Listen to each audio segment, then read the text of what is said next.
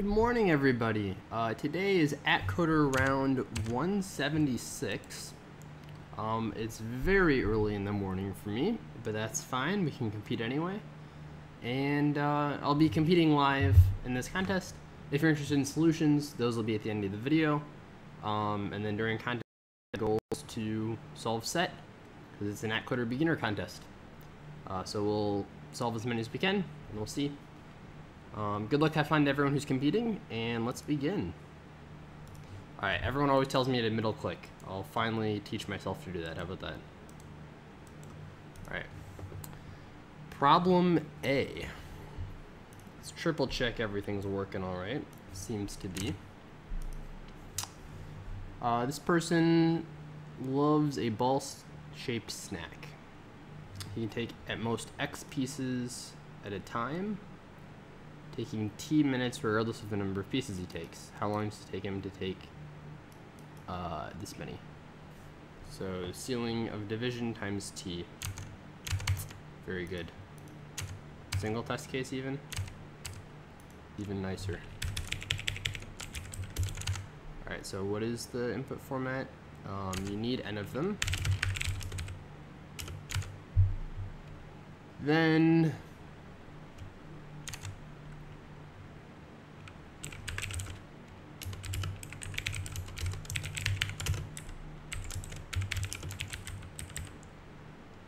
it's going to be N plus X minus 1 over X times T.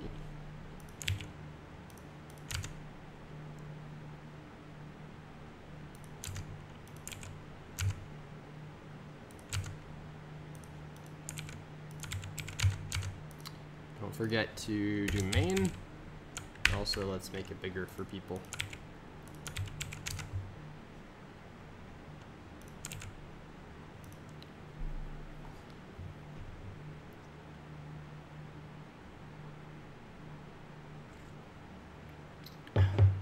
Looks like we got it. Very good. Multiples of 9.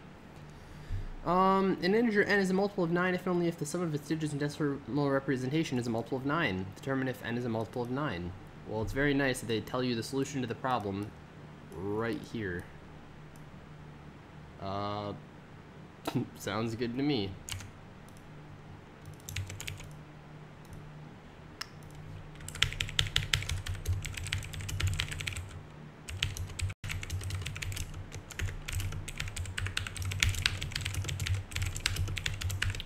We want to add c minus 0, this out, sum mod 9 equal to 0.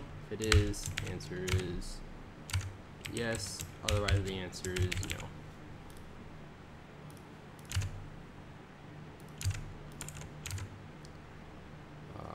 You mean a no example? Very good. Oh, let's not forget main. And then, under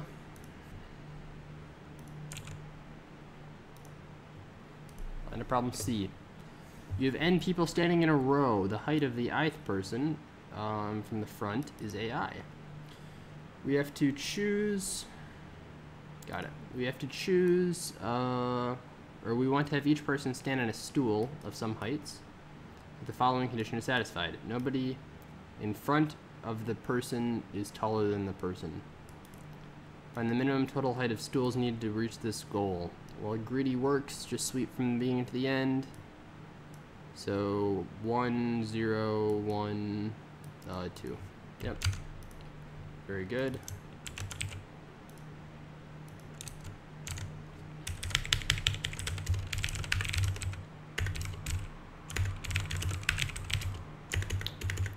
So read the array of size n, long int equals 0, space out the answer, and then, well, we also need the max on a0, for I and a, max equals math.max of I and the max, and the ants plus equals max minus I.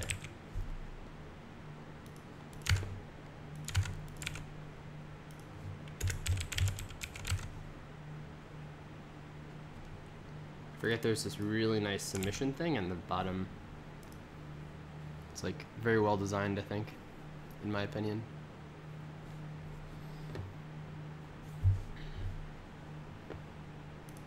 On to problem D. A maze is composed of a grid of h by w squares, h horizontal or h vertical, w horizontal. This square is a wall if and only if it's a pound sign. You've got a magician as well. You can do two types of moves. Walk to a square that is horizontally or vertically adjacent.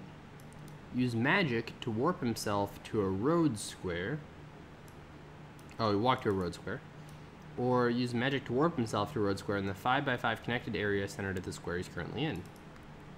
In either case, he cannot move out of the maze. At least how many times does he need to use magic to reach this thing? Sounds like a 0-1 BFS to me.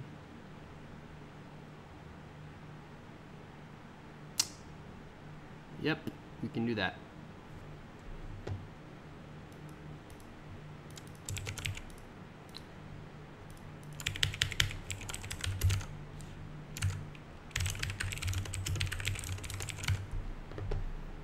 Do they guarantee he's gonna start on a road cell? Oh, this is the destination cell.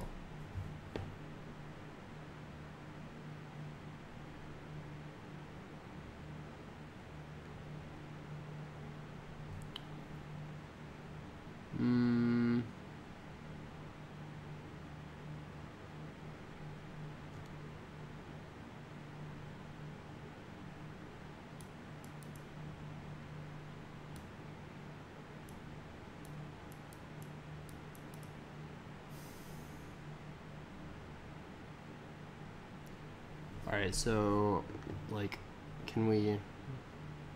Is he guaranteed to start on a...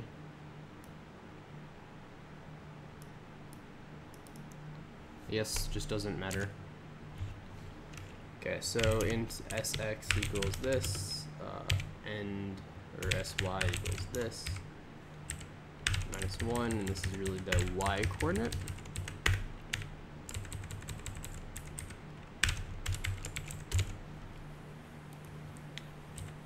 EX, or UY and EX.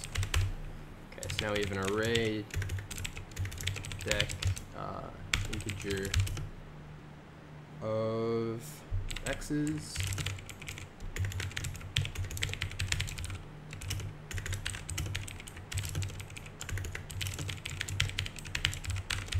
and an array dec of y's. Very good.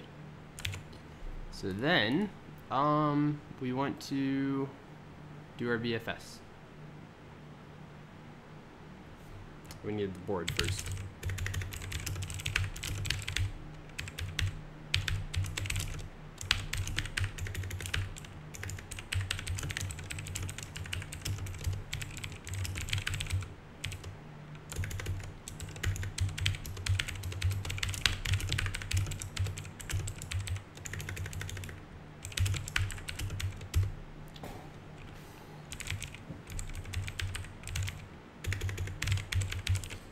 So we read this in XY. This should be width by height. And then now we need to process it. So x is dot add sy or sx. Y is dot add start y. And we need to the array this equals new int array width by height. Yeah, so now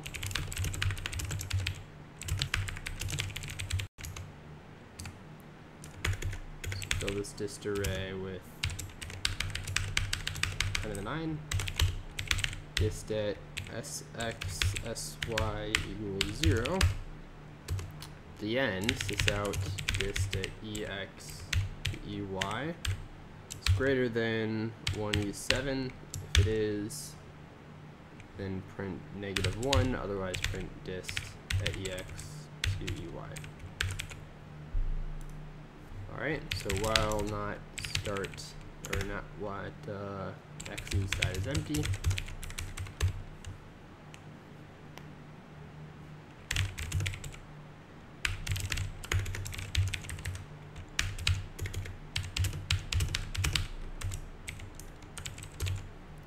so we'll have a dx and a dy array.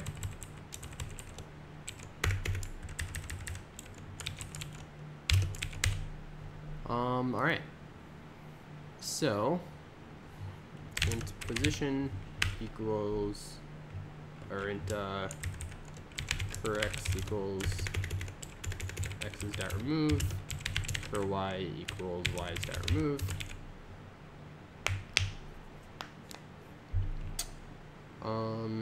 If well, that's fine. So now for int x equals 0, or int direction equals 0, up to 4, direction plus plus. Int nx equals the cur x plus dx at d, and y equals cur y plus dx at d, or dy at d. Static boolean legal, int x into y. If x less than 0, or y is less than 0, or x is greater than or equal to width, or y is greater than or equal to height, turn false. Or the board at xy is equal to the pound sign. We're in trouble. So then this needs to be public, int height width, and then a k-array board.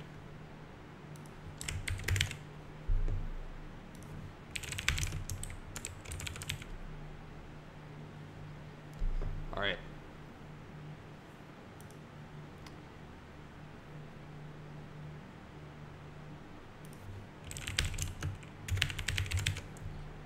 So if not legal, at new x to new y, and continue. Otherwise, what that means, we can travel to this position. So now the question is, do we want to? So if dist at nx and y is greater than dist at cur x cur y,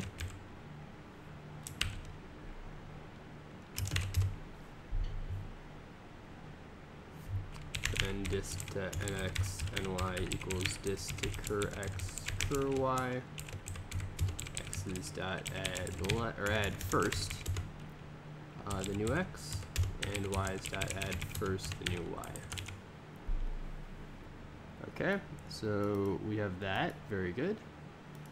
There's one other case as well.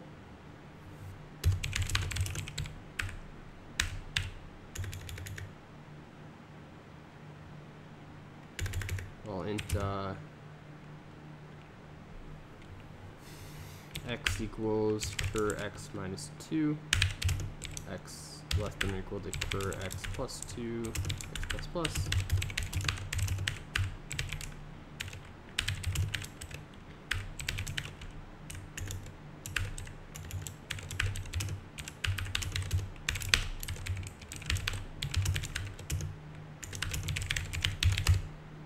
And now we do something very similar here, but slightly modified. So if the distance to xy is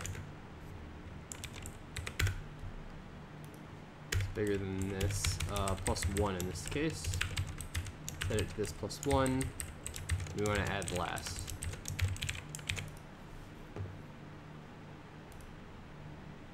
All right.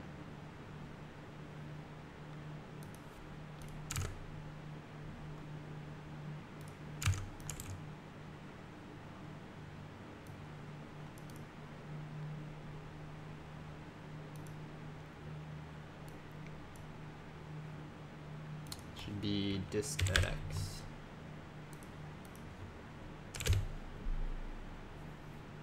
That's not right.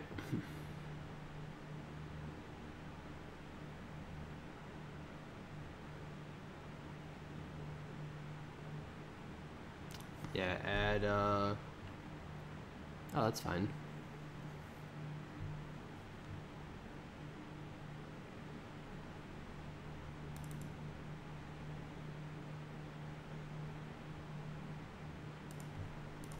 Oh, I guess it's time to debug the BFS.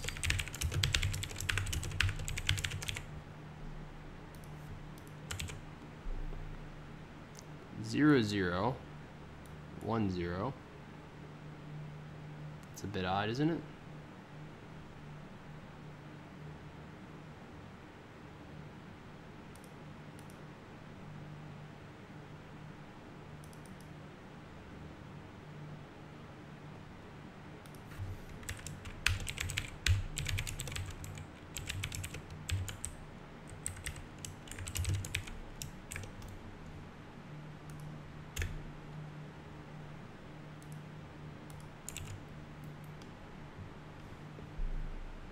One's distance 0, this one's also distance 0.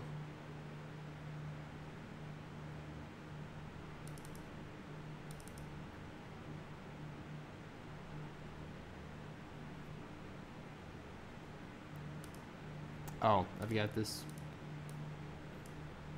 Wait, current x, current y plus 1.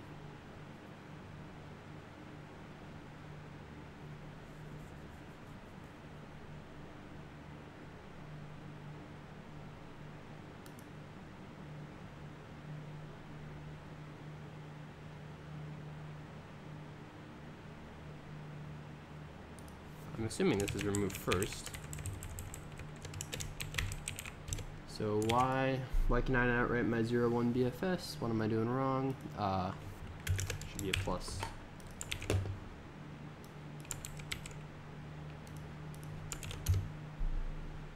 Yeah, there you go.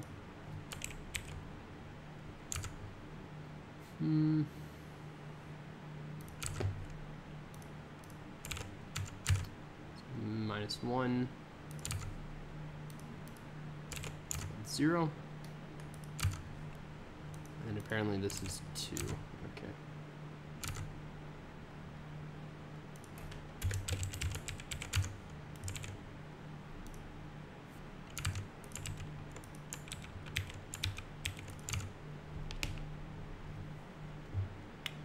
Looks good. We got problem D. Let's move on to E then. Clarifications on which problem? On problem D. Okay. As someone who cannot read, I'm assuming that's Japanese.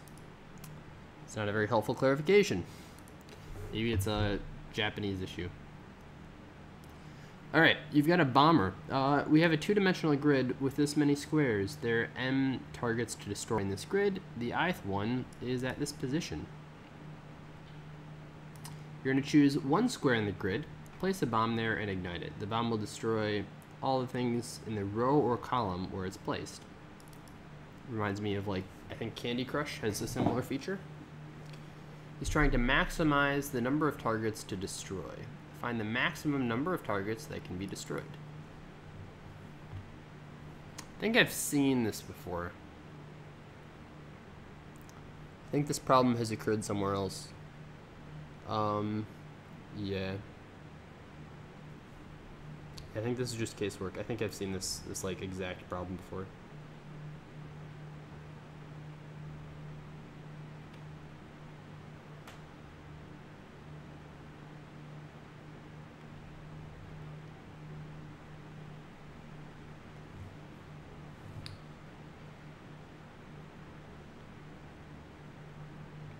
Let's read F then.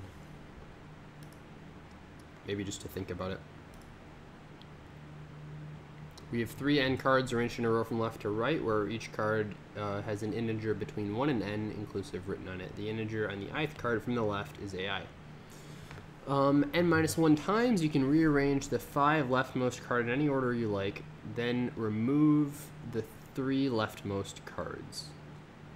If the integers written on these 3 cards are all equal, you gain a point.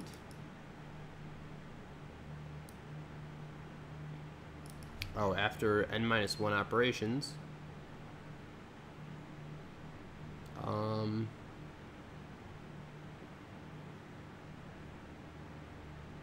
Okay. If the integers written on the remaining cards are all equal, you gain an additional point.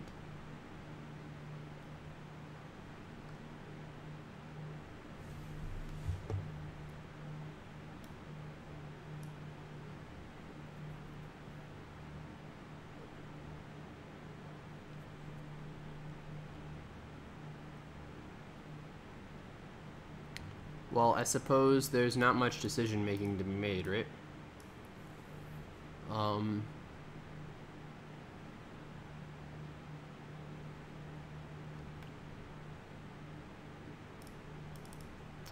Okay.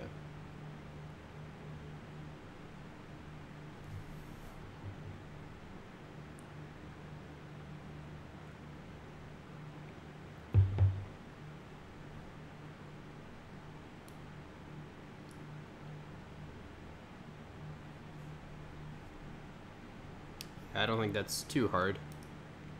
Let's solve E first, maybe. So, the idea with this is the following, I guess.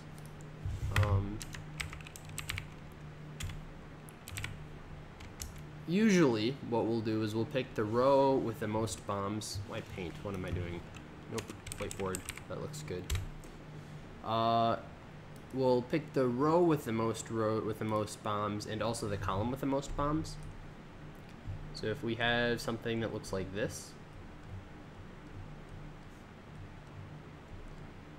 then maybe some other stuff too, then we can pick this, and we'll get this 3 plus this 3. Now the issue is, it's possible we actually get one fewer than that if there's a bomb here. So we might get the most plus the most minus 1. But it's never beneficial to take a row that has one fewer thing to avoid this space. Because you lose at least 1, you gain 0 or 1. So you always take like a biggest row and also a biggest column.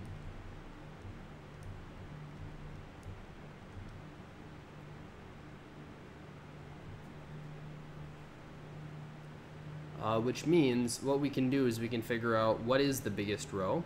If we find what the biggest row is, then we can see which rows have that, also see which columns have that, and do an n squared but break early.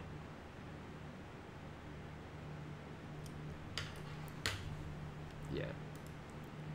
So we have a 3-second time limit. I think that's fine.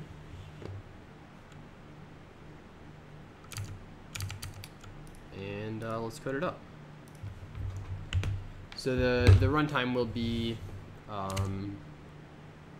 well, linear.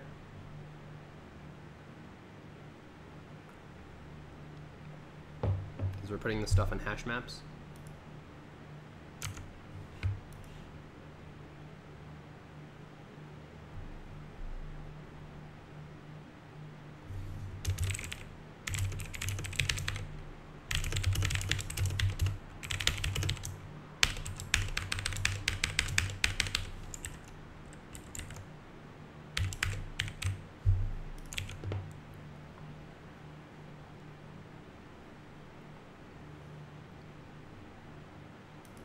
Did that crash? Oh. Alright. So first we read in the height and the width, which I don't think matter at all, but that's fine. We want to choose one square, place a bomb, maximum number of targets. Yeah, I think I understand the problem. Okay. So int array wise equals new int array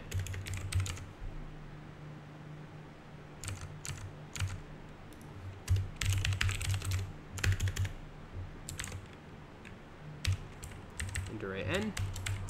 The x's array is also size n.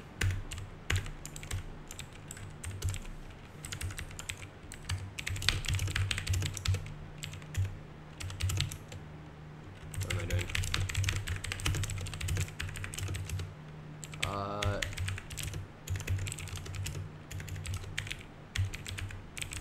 you can just flip it symmetrically so that it's easier to think about. Then what? So we need a hash map of longs to counters, right? Yeah. So hash set long points, new hash set.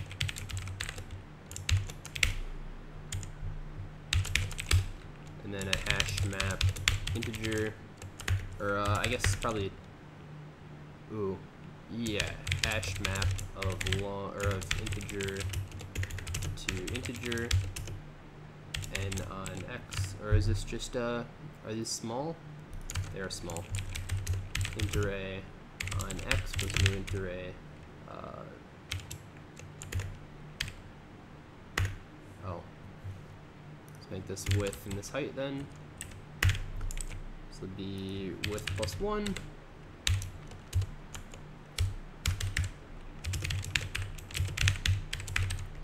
We have our height array too.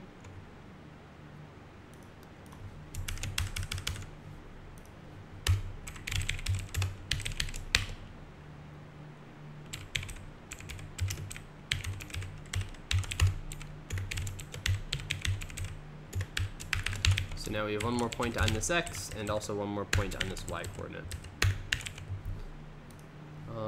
Int max x equals 0, max y equals 0. So we want to find what the biggest x and biggest y is.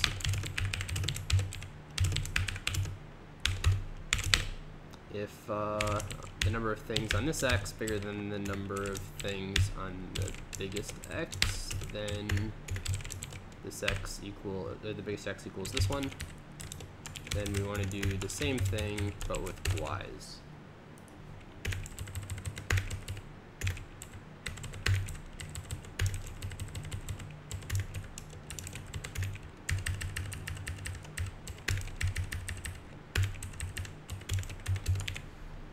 All right, so now we need an array list of candidates.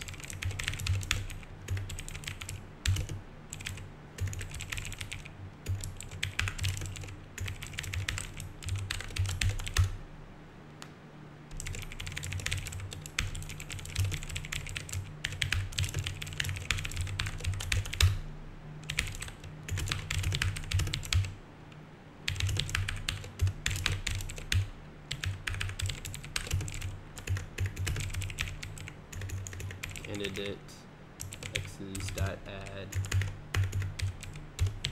this x, then do the same thing again.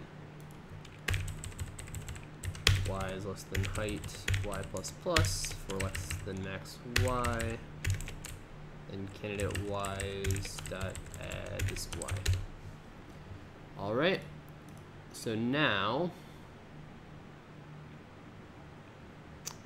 we do an n squared.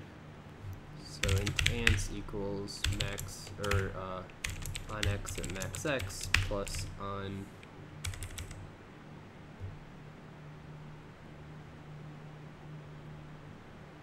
I see. We can clean this up a bit.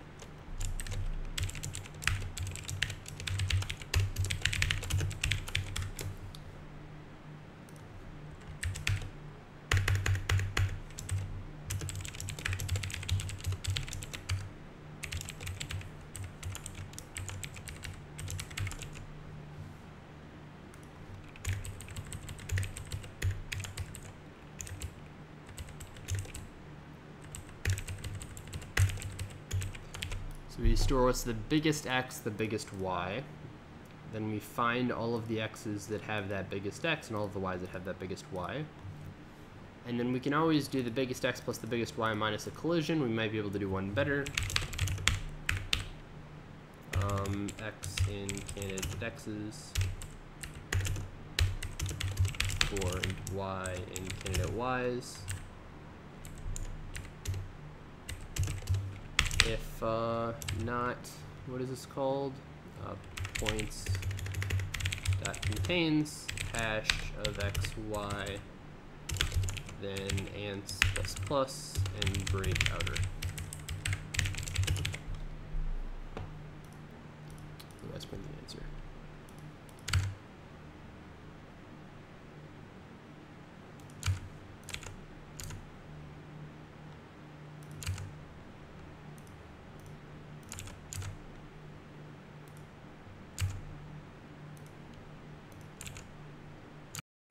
Really?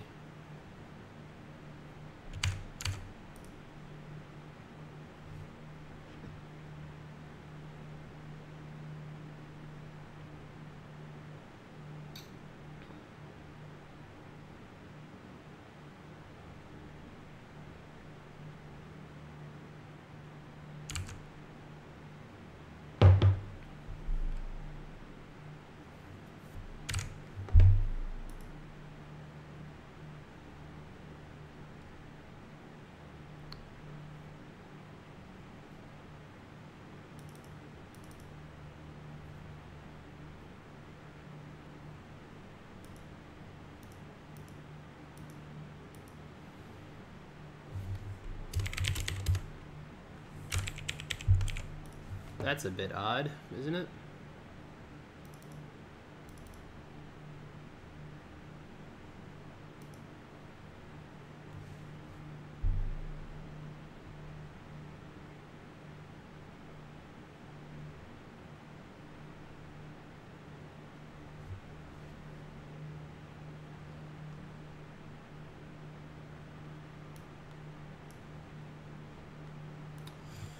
Huh. Well, let's draw out the case. I don't know that I totally believe it.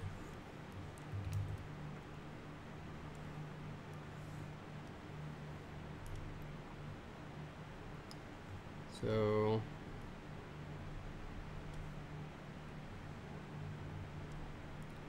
we've got 2, 4, 6. Oh, it's only up to 5 even.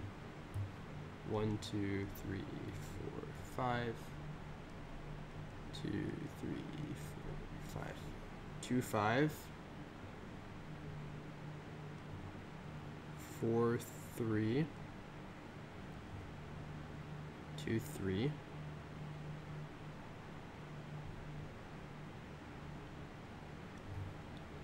5, 5. 2, 2. 5, 4. 5, 3. 5, 1.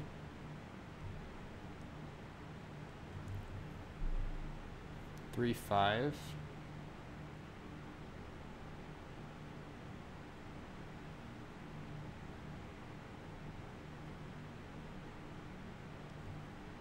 1, 4.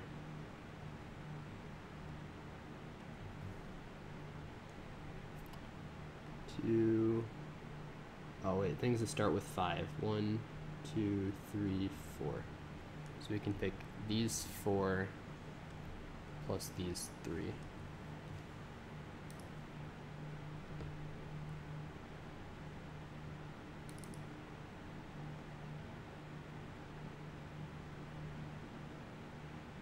Less than or equal to. Oh, that would have been annoying to find. Very good.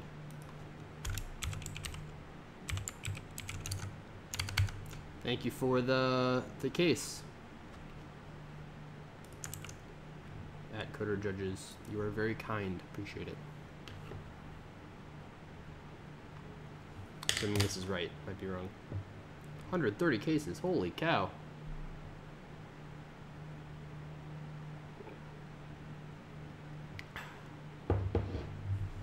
I think if it passes the first 30, though, we're probably fine. Well, let's think about this for a minute, and then we can go back.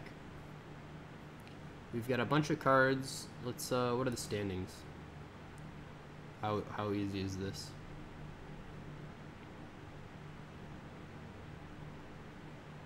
What? No solves? Wild. No solves, huh? Didn't seem that hard, though. Wrong answer. Wrong answer.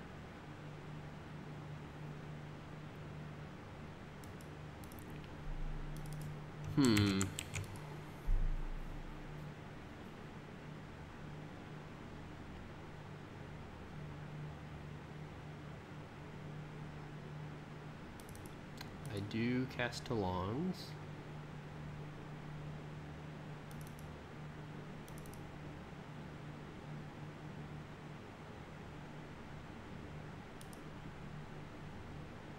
Wait a minute.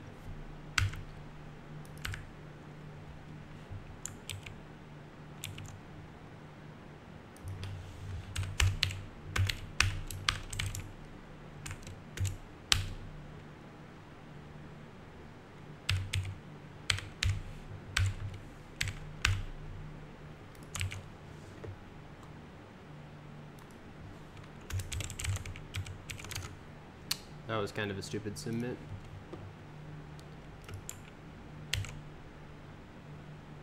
Is this problem bomber? Yeah, okay.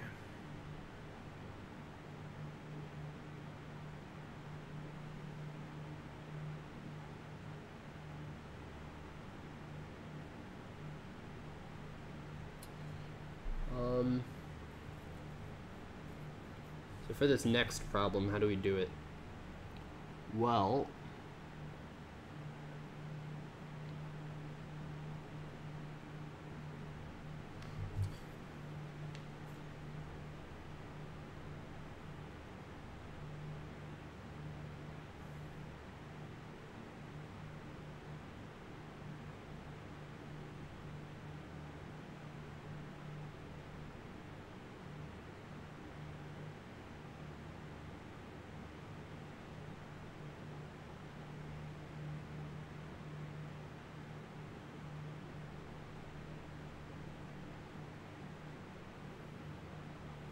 we can do n squared, right?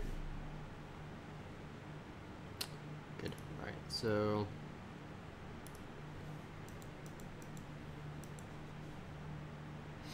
we've got an hour to solve this one problem in n squared log n or something or better.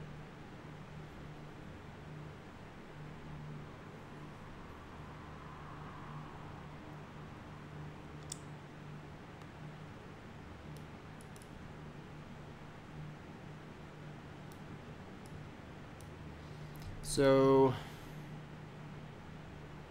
yeah, it's like important. Is it even important? You've got a lot of freedom. If you're picking 3 cards that are the same, you can bring 2 different cards over. You can only bring 2 different cards over, but that's all you could ever bring anyway. So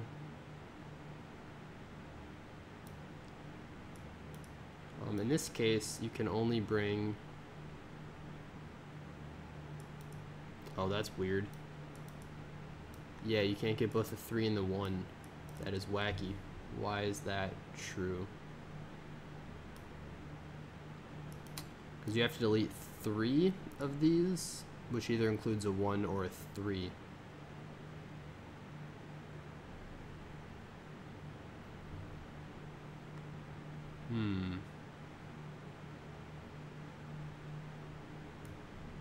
But if you can include just a 2.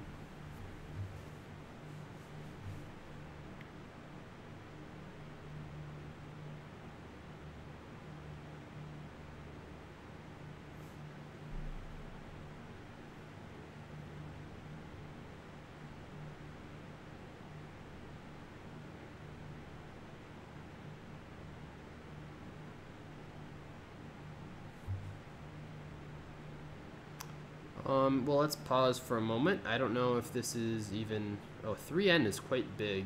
No, it's not. We can still do n squared in that. The n cubed dp, what would that look like? So I think we can do an n cubed pretty easily, right? The n cubed would be... You store dp of your position,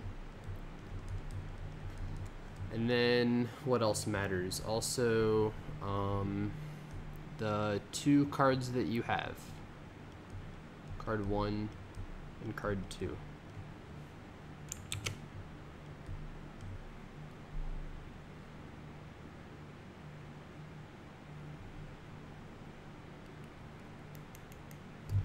So what are your choices here? What do the transitions look like? You can go to position +3.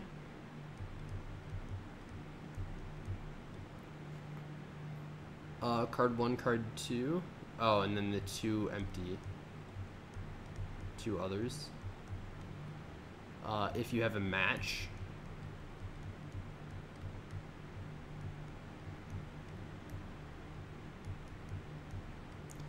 or you can go to any of the 5, choose 2 other things.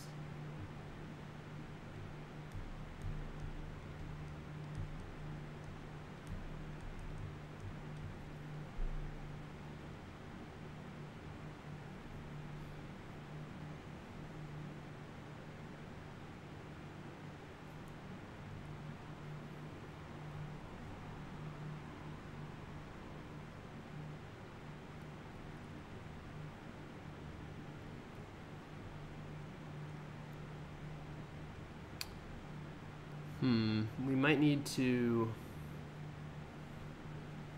I think we need more... Like, I think there are more restrictions implicitly on which cards we're allowed to have. Like, it's not as free as this might make it seem. Can these 2 cards just be any 2 cards? No.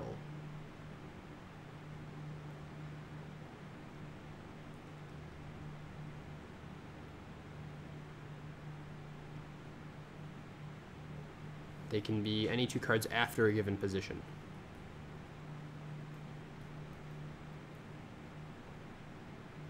Right? So in this first sample, you're going to have to delete 3 of these.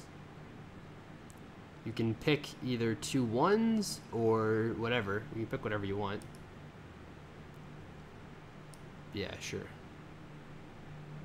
But it's got to be 2 cards after some position.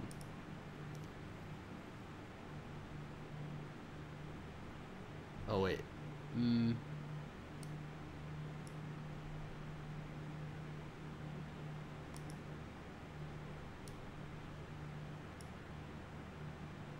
Yeah. So you start with these 2, but then you take steps by a size of 3.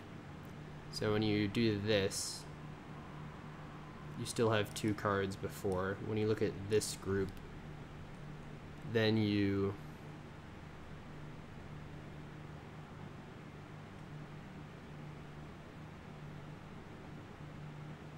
Oh, I guess you start from the beginning?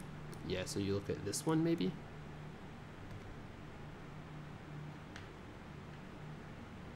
Oh, you just have 1 card left over. So, yeah. Alright, so you skip the first 2, then you look at a group of 3. And you say, okay, with this group of 3, and anything before my last boundary.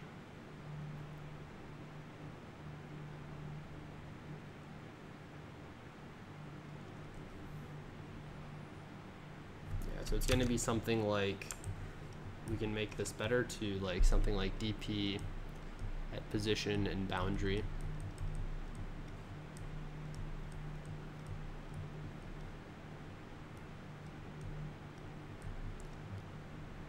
With some transition, which we can probably optimize.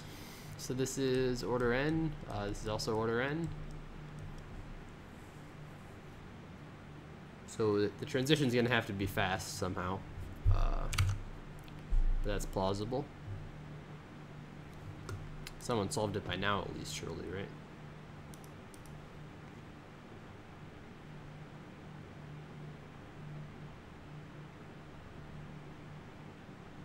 No.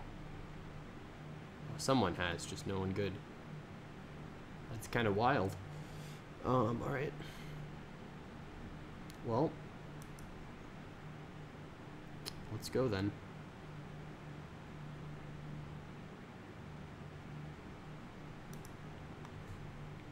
So we have, yeah, we've got some position and some boundary.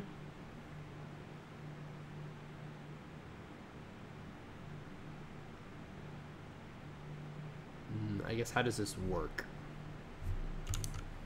So this This first sample is pretty good, I guess. Or maybe it's not that good. Maybe the second sample is better. 1, 1. Then we have 2, 2, 3. Then 3, 3, 2. And then a 1. So initially we have this position, and then we start at this boundary, we move on to this boundary, and now we have to do a match here. So, oh, the number you have to match needs to be one of these 3 elements. You can't have 3 things that aren't, like pigeonhole principle, there are only 2 other things, which means one of these 3 has to be the number you pick.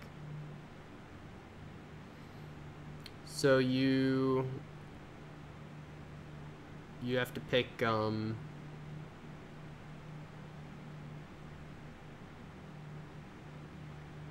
no, can you have 2 boundaries? Uh-oh.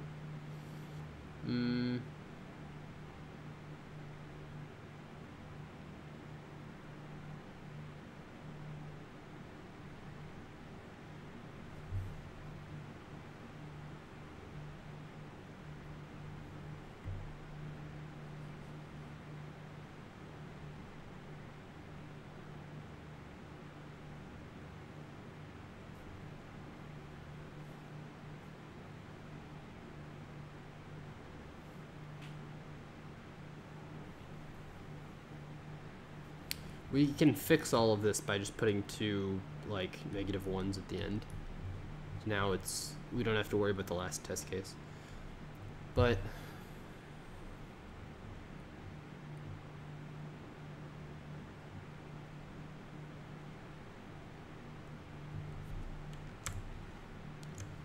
yeah, we can have stuff back here. We have a bunch of this stuff. And now we're gonna make a group. So we've got a 3, 2 things we don't care about. And we can take 2 from back here. And that can be our match. Then going forward, we have the 2 reds.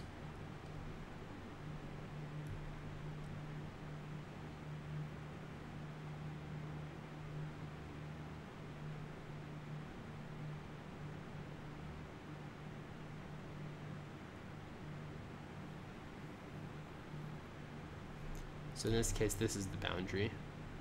But you might also have it so that you have 2 blues, and then a blue back here, but then some reds back here.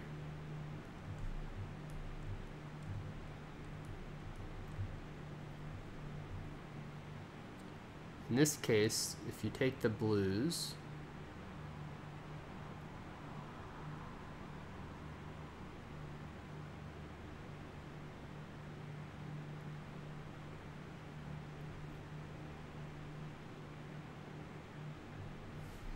you can have 2 reds.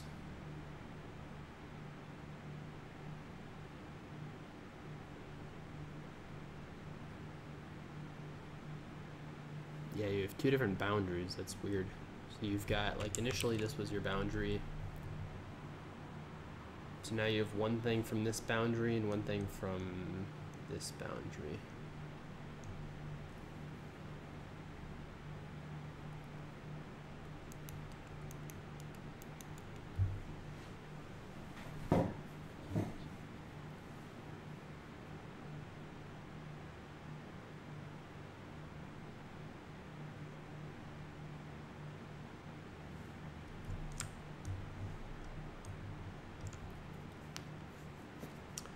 Tricky.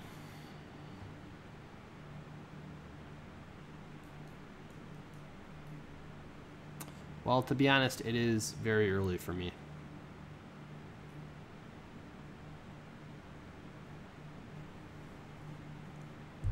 I don't know that 5:50 a.m. is the optimal thinking time for my brain.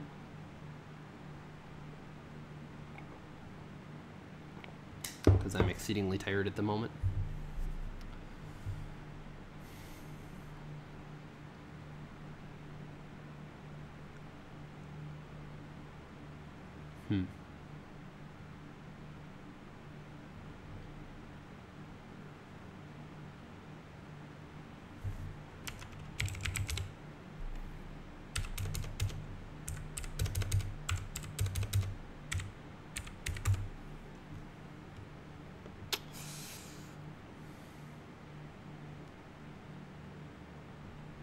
Do we try it?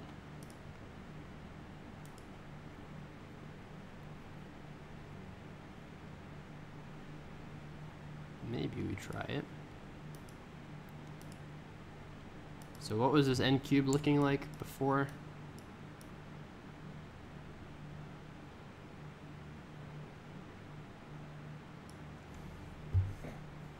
Could we do something with like flow maybe?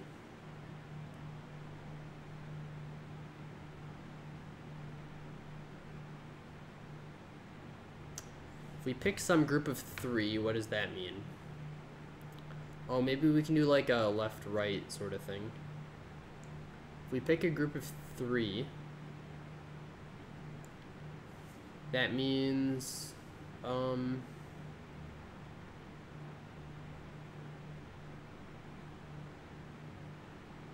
well, I guess that means we have a bunch of these border lines, which at most 2 things can cross.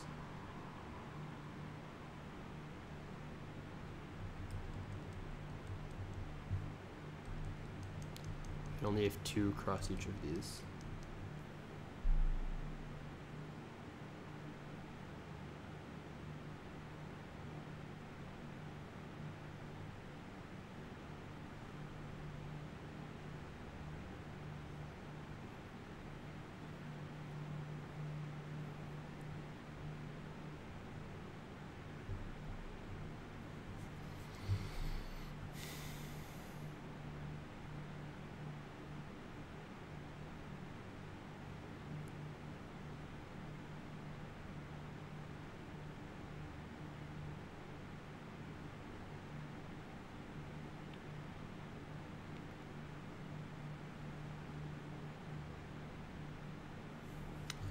Yeah, your state seems pretty big. It seems like you've got an n squared state. Seems like you need to know where the last thing that's a 1, because each of these can have like 1 thing or 2 things crossing them. If it's got 1, then still it could have 1 more thing crossing it. But if it's got 2, then everything before it is dead.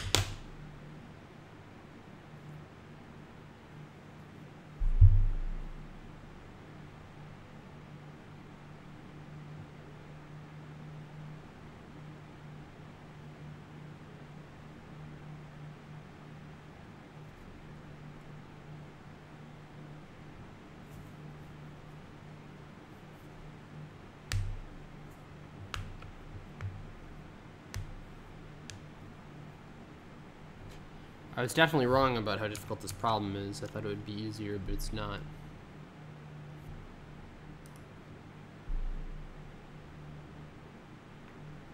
Is it guaranteed that each integer n will appear exactly 3 times in the array? Not necessarily.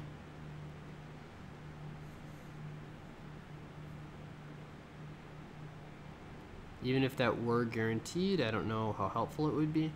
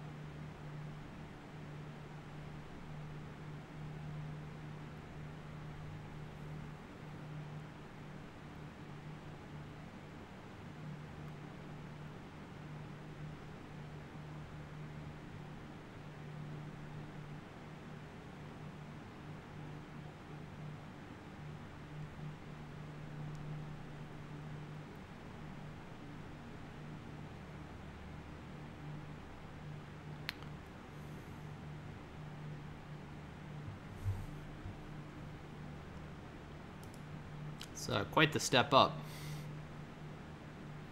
This went from a very, very doable problem to, looks like most people don't know how to do it even.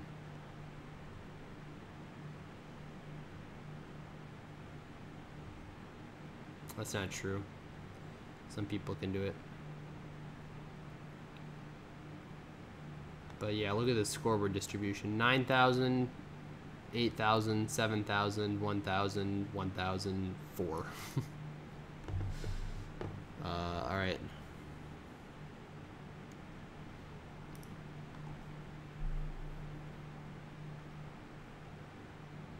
It'll smooth out over time, of course, but still.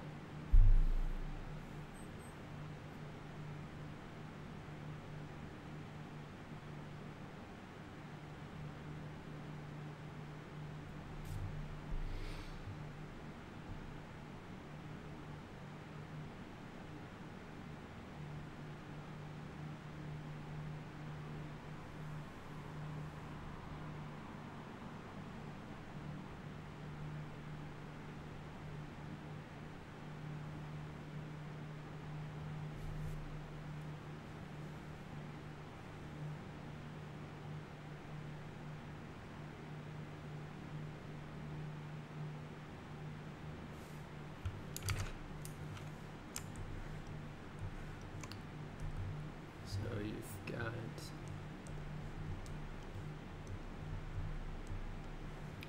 you have two different things that both cross this barrier.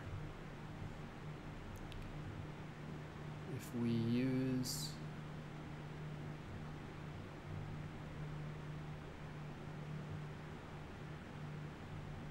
maybe 3 different candidates to cross the barrier. If we have a white here and here, like some other things we don't care about.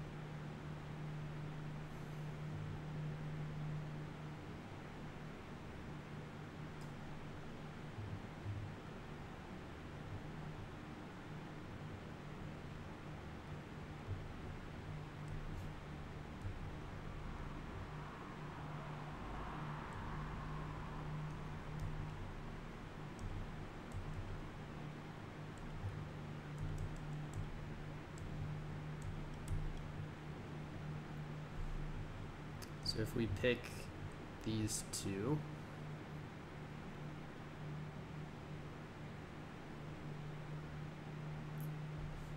then we can just get, we can get this group, we can also get this group.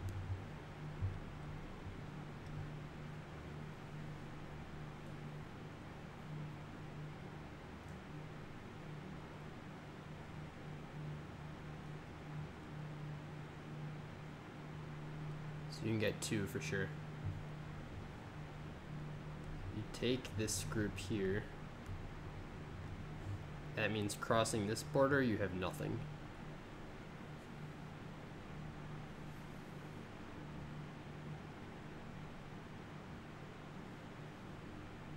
That's not helpful.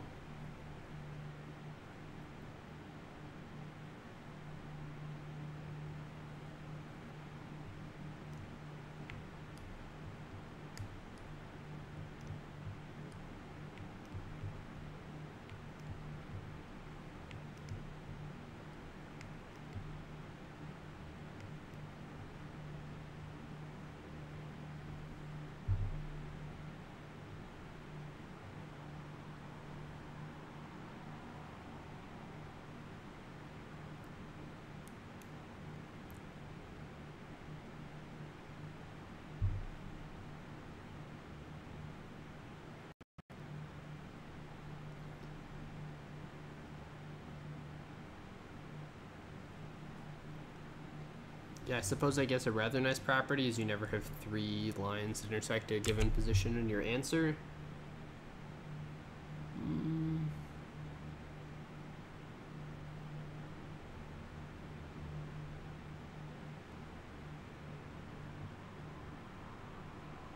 thinking maybe it's possible to do something, some sort of like LRDP.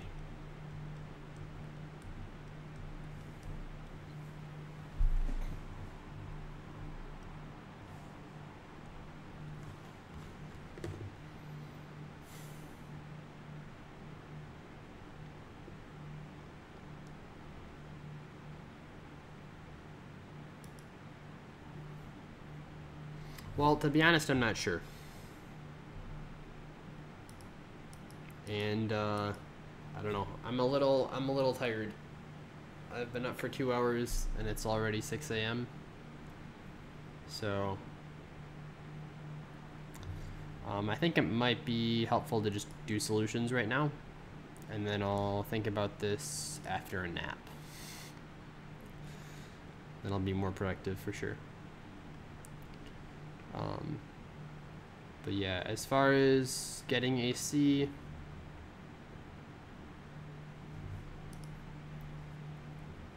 I guess I stand a chance at getting it. Maybe like a 30% chance that I get it right in contest. I don't know that it's worth that to me, because I don't really care about my rating too much. It's more just about practice. And as far as like practicing to get better, I don't know that 6 a.m. I don't know that 4 to 6 a.m. is the best time to do that. I think maybe when I'm like better rested and can actually think, that might be a better time to do these harder problems. It's a good problem. I like it. I just don't know how to do it. So yeah, we'll do solutions now, and then I'll take a nap, and probably I won't record myself or anything, but I will give this another shot. Likely on some paper, because I don't really have many ideas to go down at the moment. Like, I was thinking maybe some bit set stuff. That seems kind of janky.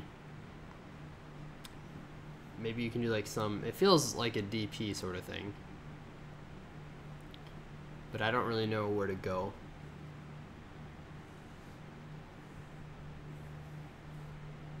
If it winds up being max flow, that's a super cool problem. I don't see how you could possibly turn it into that, because you're matching groups of 3, not groups of 2.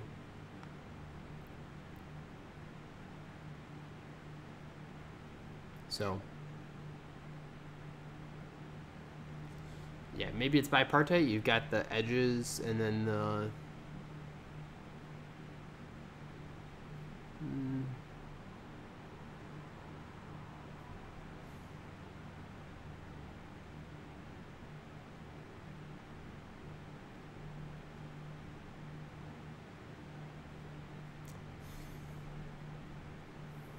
yeah, I don't, it's hard to represent this as a flow graph, because like this one here, you have no idea whether it should be like, I just don't see how you do it. Like, every way I can come up with in my head has a break case I can come up with. And then it seems like all my DPs would be n cubed. Like, it seems like you need to keep track of both the last position that like 2 things crossed over, and also the last thing that 1 crossed over. Or alternatively, you need to keep track of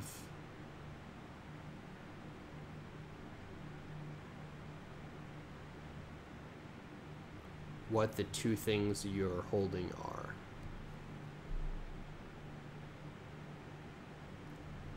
Yeah, it seems like, yeah, I don't see how you can cut down on that. Clearly there's a way to, because there's no way n cubed passes.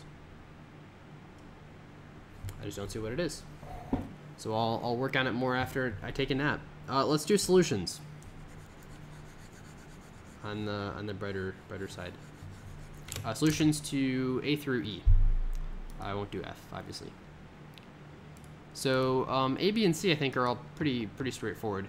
A, the number of, like, you take X pieces at a time. Each time you take a group, that takes T minutes. So you just multiply your answer by T, basically. Question is, how many groups do you need? And if you take at most X pieces at a time, you take as many pieces as you can, up until you need fewer than X pieces, and then you just take however many you need. So the answer to that will be the ceiling of n divided by x. So it's n divided by x, ceilinged.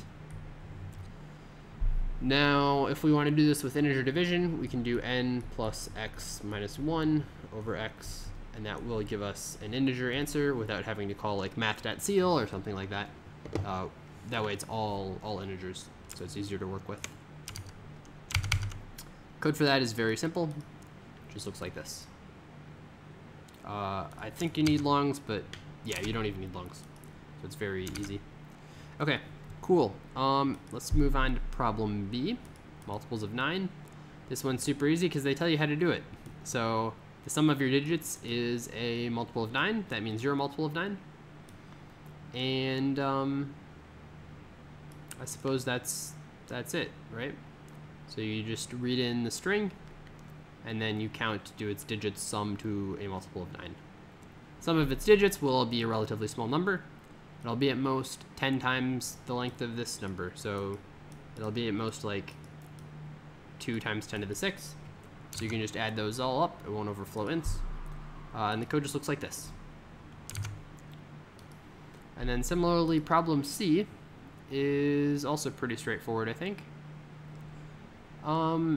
You need to give like stools to certain people in such a way that each person they're at least as tall as all the people in front of them. So you wouldn't want to make them taller than that for 2 reasons. One, you would spend more total height on that stool than you otherwise would. And 2, because it would make it even harder for the people behind that person to see.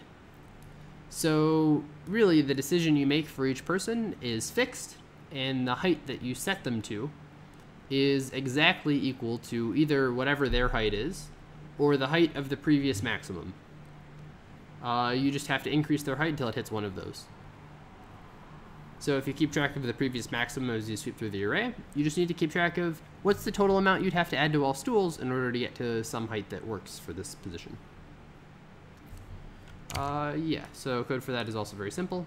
We just keep track of our answer and then the previous maximum. We update the previous maximum with our own height, and then we set our answer to this maximum as the new height we have to reach. And then I is the current height, so this is how much we have to add. All right, very good. Let's look at problem D, wizard and maze. So you have, you've got this maze, yeah, and then you can teleport. So this one's a good one to draw a picture for. Here's the idea. If you've got some maze here, and you're at some position, you can either walk to these 4 positions for free, or for a cost of 1, you can walk to all of these positions in blue.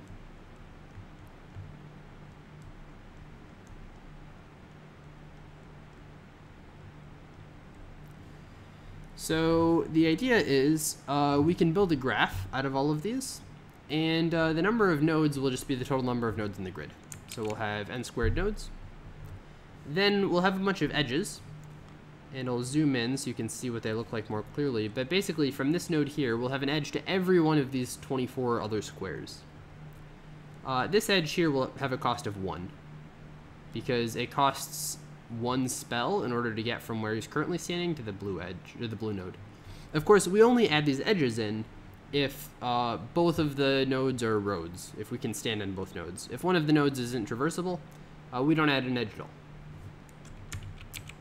So now, all of these have an edge of 1, and then all of the edges between 2 things like this have an edge of 0. Now all the problem is what's the shortest path from the start point to the end point? And we can do this in linear time. You can do it with Dijkstra's, of course. You can also do it in linear time with a 0-1 BFS is what it's called. So 0/1 BFS. The idea is with a normal BFS, you can find the shortest distance between one node and every other node in the graph in linear time by just doing a regular BFS. And then the distance to everything will be like the distance from the previous thing plus the distance to this next thing. That guarantees, like, by the way the BFS works, it guarantees you'll visit things from shortest to farthest away. With 0-1 BFS, it's similar. The difference is, instead of adding stuff to the end of your queue, always, you add it to the beginning of your queue if you ever take a 0. So with Dijkstra's, you need a priority queue because you might need to insert this next node that you're going to pick into some random position into the queue, which is a difficult thing to do. That's why you have the log factor, because you don't know where you're going to put it. But if you know you're always going to put it, either in the beginning or at the end, it's a simpler problem to solve, because you can do both of those if you have a double-ended queue called a deck. You can do both of those in constant time. So the code for it, it's a little bit longer, but it's still simple in like what it's actually doing. Looks like this. So here are, here's my queue. So I have one queue of X's, one queue of Y's. And initially the queue just has, should just have 0 in it. Where do I put zeros in? Oh, it's got the start position in it. Then here are the two different cases. So this is the walk up, down, left, right. This has a cost of 0. In this case, I add it to the beginning of the queue if the distance is a new maximum, new best, rather. This is the 25 minus 5 other squares, so the 20 other squares are in this loop. And in this case, this has a cost of 1. So if the cost of 1 is still beneficial, then we will add it to the queue like this. But we'll add it to the end of the queue. So so each node might be added to the queue at most twice, and each node has 25 edges, or 24 edges, I guess. So the total, although I double check these, so it has really like 29 edges. So the total runtime will be 29n times 2, which should be fast enough. So roughly 60n, which should run fast enough. Okay, cool. That is problem D. Let's talk about problem E as well. All right, you've got the two-dimensional grid, with your squares. So I talked about this a little bit when I was solving it, but there are a couple heuristics that we'll use. The main one, like the main idea, or I guess let's just talk about like kind of some greedy and then how we could adapt that greedy. So it's possible that it looks something like this, right? Let's say these are where all the bombs are, or all the targets are. We can destroy this this vertical line and also this horizontal line, and basically those are independent operations. They're not actually independent, but they're close enough to independent that thinking about them as if they're independent is a helpful thing to do. In this case, we get 4 points for deleting this vertical line. We also get 3 points for deleting the horizontal line. Now, that's almost always true. The one case that we have to be careful of is it's possible that there's a node in the middle that intersects both of these, and we've just double counted it. So we've given ourselves 2 points for it. We only should have given ourselves 1 point. Now that's the only like time in which this can actually happen, when there's this node that gets double counted. It doesn't happen like, we'll never double count 2 nodes, for instance, 2 targets. We'll always overcount 1 or 0 of them if we just do this greedy. So you might think, well, okay, so that means the greedy doesn't work. So we can't just pick the best column and the best row. That's not true though, and here's why. The greedy is only off by at most 1. If instead you don't pick a +4 and a +3, if you pick like a column that has a +3, right? This column's maybe a +3, and this column's also a +3. It's never going to be better than this greedy.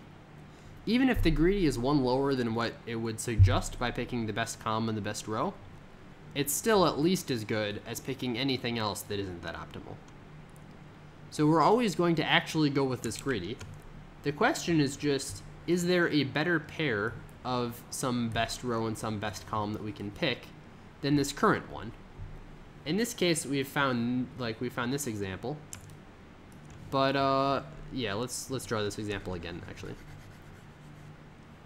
So maybe we had something that looks like, here are horizontal ones, and here is a vertical group of 4. Let's draw it like this. then we might also have a group of 4 like this. So our initial candidate was something like this. And in this case, we would get 7, because we have a +4 here. Or we would get 6. +4 here, +3 here. But the -1, because it shares this node, which is suboptimal. So instead, what we can do is we could have picked this group here, which is also a +4, but it doesn't share an overlap with this column because we don't have a target right here. So we're trying to look for, are there any answers that look like this? We want to do that in a relatively fast way, if possible. What we can do is just, if we have hash map of all of the points, and we can just very quickly check, does this point exist? We can verify whether we have 2 pairs like this, a maximal row and a maximal column. We can check if this exists where it doesn't have an overlap space in order number of points total. The way we do that is we just iterate over every maximal row, and we iterate over every maximal column as well. And we just see, is there a point here? If there isn't, that means we've found the best we could possibly do. If there is a point there, then we keep going on to the next one, but we'll only count each point once. So that means if you have like 10 to the 5th maximal rows and also 10 to the 5th maximal columns, you're gonna find a pair of a row and a column that work very quickly. You're not gonna have to scan through all 10 to the 10th of them because you only have like 3 times 10 to the 5th points anyway. So you're gonna find one after 3 times 10 to the 5th plus 1 checks. At worst, might be faster. So yeah, you just have to remember to break out. The code for that looks like this.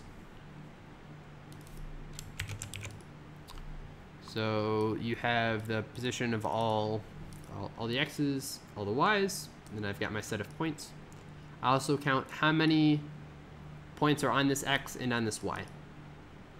So then I read in all of the points. I store the hash value, like I convert each point to just a long basically by saying it's x times 10 to the 9th plus its y. So that'll map each pair of x, y's to a single value. Or if you're in C++, you can just do a pair of ints. Then once you have that, I calculate what is the most frequent row and the most frequent column. And I find all of the x coordinates that have that frequency, and same thing with the y coordinates, all the y coordinates that have that frequency. Then I just do an n squared, but I break early if I ever find that optimal thing. Like we talked about for the pigeonhole principle, this will happen pretty fast. This inner loop will run at most the number of points times, because each point gets counted at most once. So yeah, that's problem E. Problem F, I couldn't tell you, to be honest. I'm gonna have to think about it after a little bit of a break. So yeah, that's all for me. Thank you for watching. I hope the contest was fun for you. I enjoyed the problems. I thought the problems were good. Just not really the time zone. A little bit early for me, but that's fine. Yeah, that's all. Hope you have a great day. Hope it was a positive delta for you if you competed and it was rated. Thanks for watching, and goodbye.